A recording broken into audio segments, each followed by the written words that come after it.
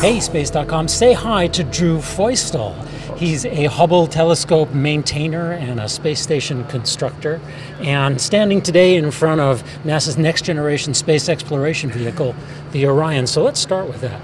You know, it occurs to me that you grew up in Lake Orion, Michigan. Yeah, you know, it's we pronounced it at the time Lake Orion, and I'll do one better than that. Yeah. The neighborhood that I lived in a place called Keatington, Michigan, every street in that area was named after different space programs. So I lived on Saturn Drive.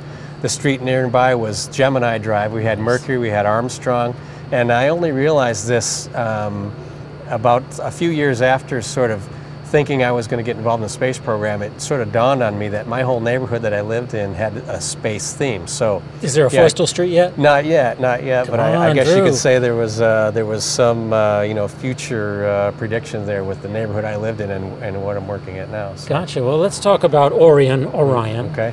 Those of us who grew up looking at Apollo capsules seem to think that this is pretty big, yeah. Right?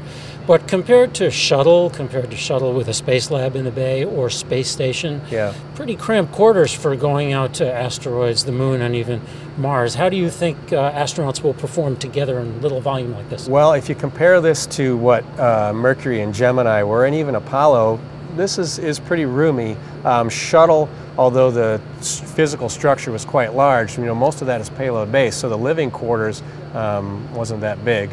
And of course Soyuz, which we use to get to the space station, is pretty cramped as well. So to me, looking at this, I think it's pretty roomy, and it's nice because it can accommodate either additional individuals or more equipment, and we're going to need, you know, more of each of those than we would be afforded in like the Apollo capsule. Just didn't have the room for what we would need for long duration exploration missions. So, and of course we believe that if we flew this spacecraft, we would have a habitation module going to wherever it is we're going with us, and that would afford us a lot more room to work in and sort of get out and stretch and get ready for the surface operations wherever we're going.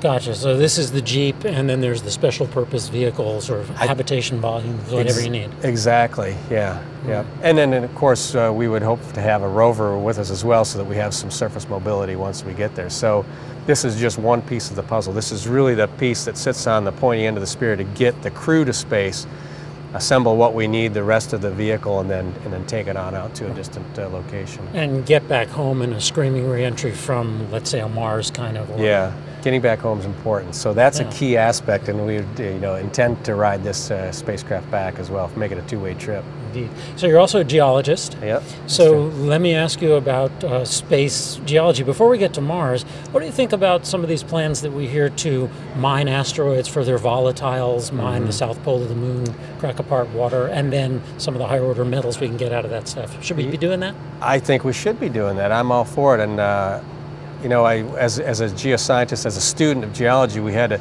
some T-shirts made, and on the back of the T-shirt said, "Earth first, we'll mine the other planets later."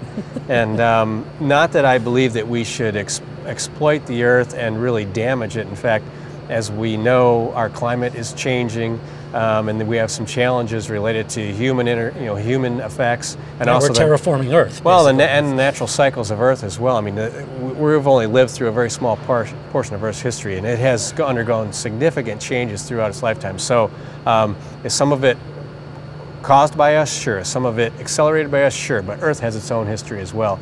That is not really very hospitable for humans to live on. So, you know, learning about what the Earth's history was when we go to these other planets, learning about what the history of those planets were is going to be important as we, you know, think about exploration. And I think utilizing the resources once we get there, asteroids, Mars, the moon, whatever those can be, I think that's critical to supporting life, continuing to support life here for humans, and wherever we are, we're going to need those natural resources. Well, let's take the next step. Exploration is one thing, then there's settlement. Why is it important for us to settle the solar system? Or is it, in your mind? I think it's important for us to learn to live off of this planet. I think single planet species, in the words of John Young, single planet species don't last forever. The dinosaurs were a perfect example of that. Our Earth is 5 billion years old. We've been here for maybe 1 million or something like that, a humanoid, human species. So we don't have a lot of history here, and we probably don't have a lot of a future here either. And it's not doom and gloom, but it's just the reality of the world that we live on. So. And a last question for you, Drew. So we did Apollo as the classic flags and footprints mission. Yeah. We went, we did something, we came home, we didn't go back. How do we all who are enthusiastic about this stuff ensure that that isn't going to happen again at Mars? We do that by hoping that Congress and the administration and our government decides on long-term planning without changing focus and direction. That's really what we need to hope for.